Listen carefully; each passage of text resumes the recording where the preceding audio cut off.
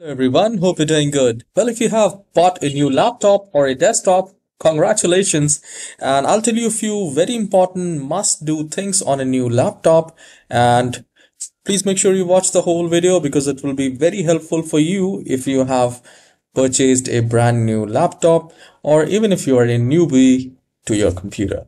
So the very first thing here is to uninstall unwanted applications in your computer, and for that you just need to do a right click and then go to run, and here type appwiz.cpl. Once you have typed it, hit enter or click on OK. And when you have bought a new computer, there will be many softwares like bloatware, freewares will be there, and please make sure that you uninstall any unwanted thing. If you do not know about that, you can particularly search about that program on your phone and then uninstall it. It will be very helpful for you if you uninstall those programs, because it will not only free up the space, the performance of your computer will be better, and even if it's a new computer, putting off the load is a good thing. I mean, removing unwanted bloatwares is always a good thing. Once it is done, close this window, and the next thing which we need to do is to check the privacy of the computer. So just do a right click in the start icon and then go to settings, and at the left hand side we have this called privacy and security, and here we have many options, and you have this online speech recognition. Click on that, and by default it is turned on. And check whether you have start contributing my voice clips. If it is turned on, you can stop it because this might not be good for you. So once this is done, again go to privacy and security, and there will be diagnostic and feedback. Now I'll click on that, and here we have this send optional diagnostic data.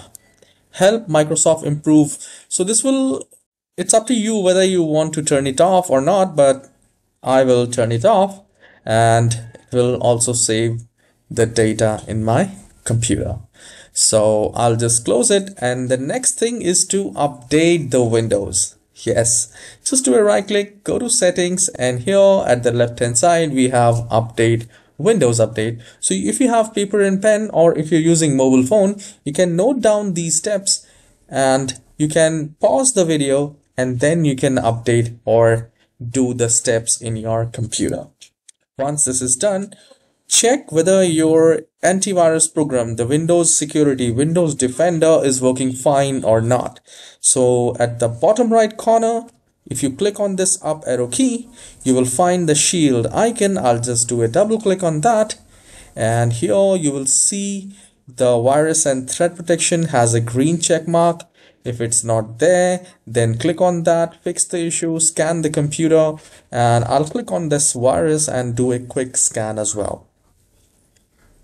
Alright, so once this is done, you can install few very important programs like if you do not have WordPad, then you can install OpenORG Word file. That will be good. You can install PDF Adobe Acrobat, which will be good. You can install Google Chrome in your computer, and you can simply go to Microsoft Store to install these things in your computer, because from Microsoft Store it will be authenticated. You can read the reviews, which all applications are good, you can install it. Alright, so once this is done, you just need to restart the computer, and the updating Windows process is also a very important part, which I have already told you, and this might take some time, but once it is done, it will be very good for you. And just do a right click in your computer and go to display settings as well. See what exactly the display is. You can change the brightness according to your vision. Alright, and here you can check the display resolution. So here I will click on that and make sure it is selected to the recommended one, and if it's not, then you can change it. You can also change the size of text, apps, and other items. So here it is recommended for me to 125%, and I have done that as well. The next thing is to enable the power options. check the power option or create a new power plan for you. So click on the search icon and type power, and you will find edit power plan or choose a power plan. So I'll click on choose a power plan, and from here, if you have high performance, balanced, if you're a gamer, if you want performance in your computer, you can select ultimate or high performance. If you want a balanced thing, where like if you're using your computer for work, I would recommend to keep it balanced. So this will be very good for you. It depends how you want to use your laptop. Like if for gaming, for video editing, you need high-end performance from your computer.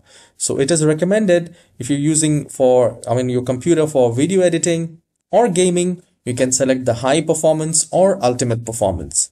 But if you have bought this computer for normal work, office work, then you can keep it balanced, because this will give you the performance as well as the battery usage will be better.